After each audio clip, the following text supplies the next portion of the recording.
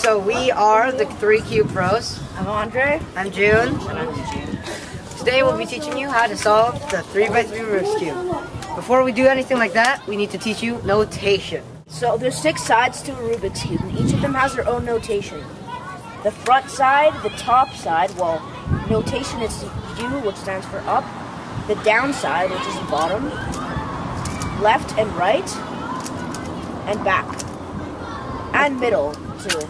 Just the middle.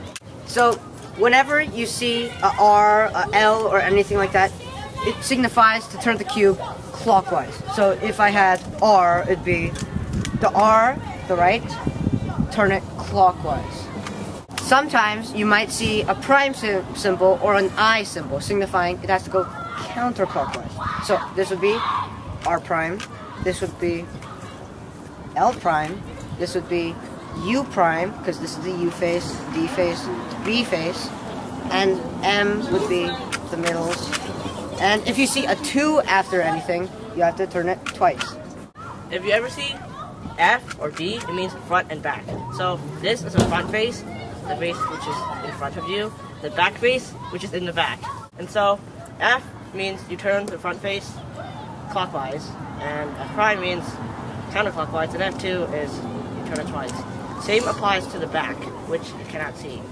If you're ever confused about which way to turn it, keep in mind that clockwise means that depending on which face you're looking at. So R, even though R, if you want to do R, just regular R, you turn it clockwise as if you're looking at the side, and it becomes F. But you're still looking at this side, so that would be R.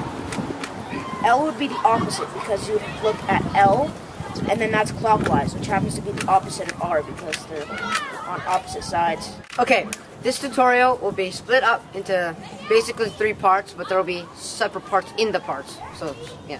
Andre here is going to start with the first 2 layers. I will teach OLL, something you do to get all the pieces there. And then Eugene will be teaching PLL, which arranges the pieces so your cube is solved.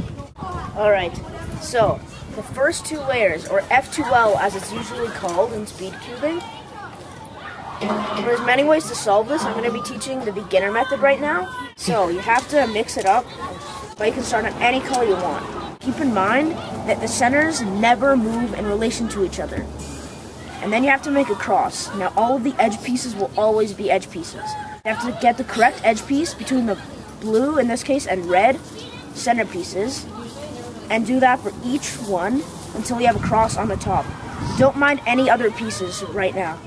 So, I found the red and blue edge piece, and if it's in this position, you can just turn this face, and then I have this. Now you have to do that for all 4 directions until you have a cross. In this case, I'll just move this to the side, move this up, and move it back. This piece, I'll move it that way, move it up, and move it back again. Now this blue-white edge piece is already in the right place, but it's inverted. You need to flip it. So it's unhelpful the way it is right now, so you have to move the middle down, move the piece out of the way, move it back up. It's white and blue right here. You turn it back, and then you can just simply turn this face so you have a cross.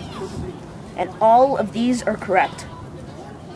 Next, you have to put the corner pieces in, still keeping in mind that the centers never move. So you have to put it in correctly. I found the blue, yellow, and red corner. The blue, yellow, and red corner where it should be is right here. So now I use a technique known as the elevator technique by putting this piece here, moving it out of the way, moving where it's supposed to be down into where it used to be, putting it back, and putting it back up. And it's in the correct spot now. Simply do that for the rest of the pieces, and you should, by the end of it, have the entire top row and the top complete. Next thing you have to do, second layer, is put in these corners between. There's an algorithm for this. Algorithms are a series of moves to create a desired purpose. First, find an edge piece. find where that edge piece is supposed to go. And keep in mind that the green pieces, which is the opposite of blue, will never be in this position. I found the white and red one. What you have to do is make a T of the same color. Then what you have to do is make sure that you know which way the piece is going. So it's going this way. So you have to turn it the opposite way. Down. Keep going that way.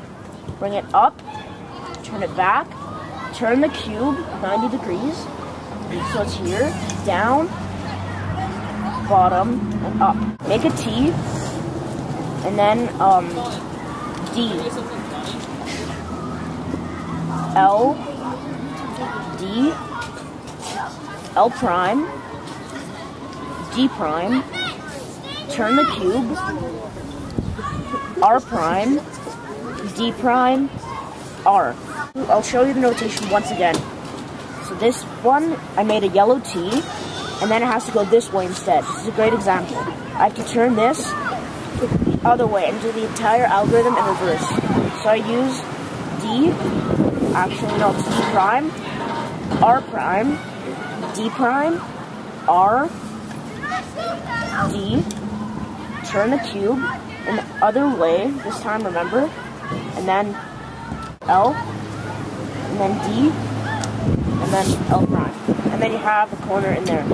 If there's no usable pieces to put in there, in between, that means all of them that are usable, and you're supposed to put them, are already up there, but in the wrong positions.